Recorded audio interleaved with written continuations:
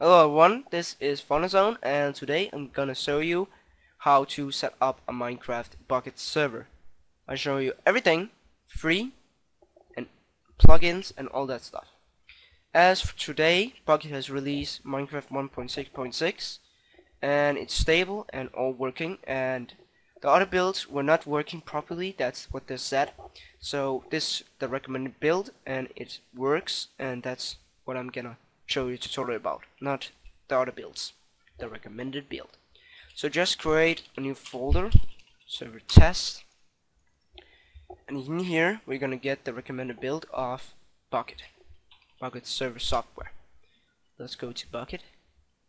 Now you've seen this recommended build 818. It will probably be a little bit newer in the future, but this is just the same way as this version. This tutorial will always be the same for 1.6.6. They'll probably release some bug fixes and all that stuff for new releases. So remember to rename it from craftbucket -0.0.0-snapshot.jar to craftbucket only, just like this, without captions or something. And now we can close this, and now we go into the search of craftbucket.org, and now we'll search for Crafty. Link will be in the description. It's a server GUI which you can use for all versions. I don't think it's recommended, but you can choose yourself. I'm just gonna do it because it works for me. Why am I even saying this? Just open it, and now you have two files: crafty.jar, crafty.bat. Now drag those in here. This is just an easier way than batching, coding, and all that stuff. So you just launch the batch file from here, and it will load Crafty interface. The Crafty interface. So now it's preparing spawn area and all that stuff. While that is doing it, we will go up to get plugins. And now let's just say you want to search for something like anti-grief. You can just search for grief, and it follows some no-TNT and all that stuff. You can also just take some anti-griefing tool categories and all that stuff. But let's find magic carpet. And as it's not in the category, we're gonna click all. So now we'll find the download button, then download it, and now save the .jar file. Maybe it's either WinRAR file or jar file, but I'm just gonna have the jar file. So we go into test, plugins, save, and now it's saved. Now our world is fully loaded, and you can see the performance out here, and the active users and command, and the version. So you're just gonna click stop and exit. Take some time, because it will. Please click the stop and exit, because when you just click this, just close it, it will leave the process behind, and then when you launch it, it can't, because you need to close it manually. So remember to click stop and exit. It is kind of slow, a little bit, but it's more safer. So now we're gonna go into server properties. Now we're gonna edit this a little bit. Allow nether.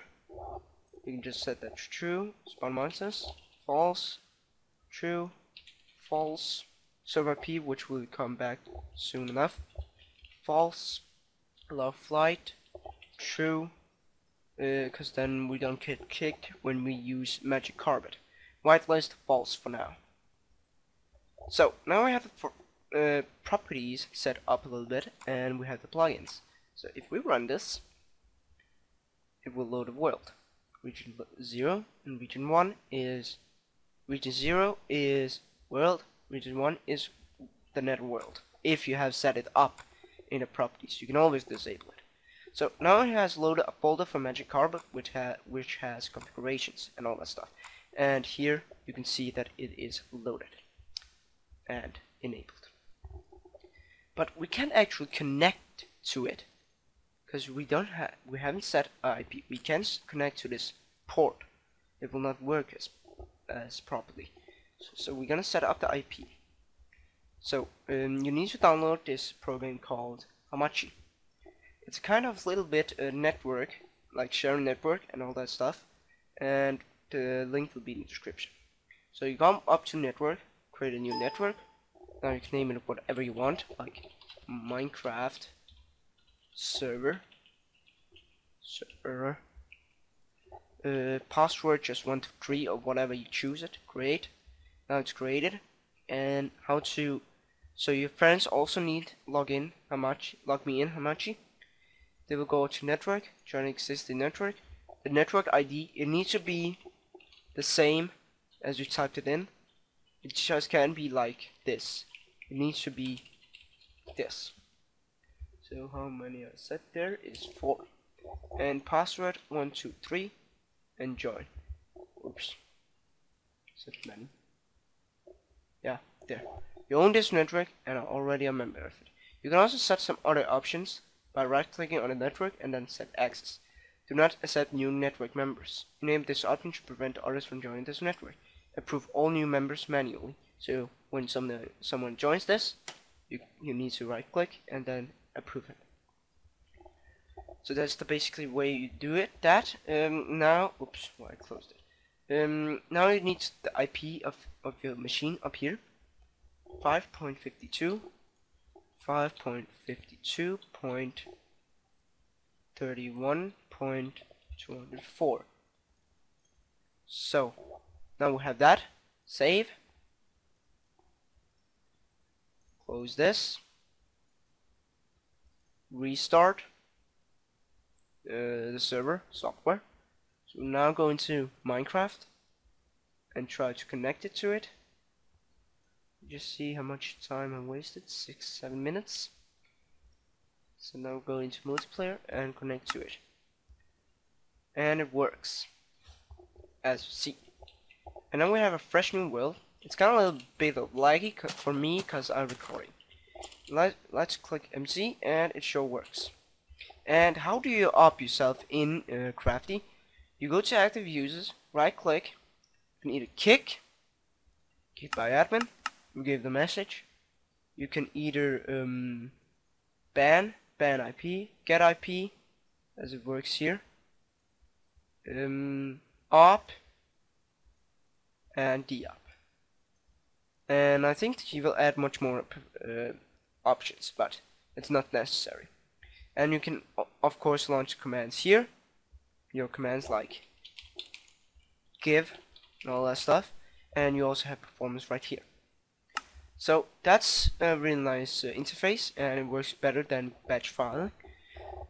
So there is also other way than Hamachi, cause it kind of lags a little bit when it will take a lot of your network when there's a lot of members in it and they are connected on the server. It will take a lot of network.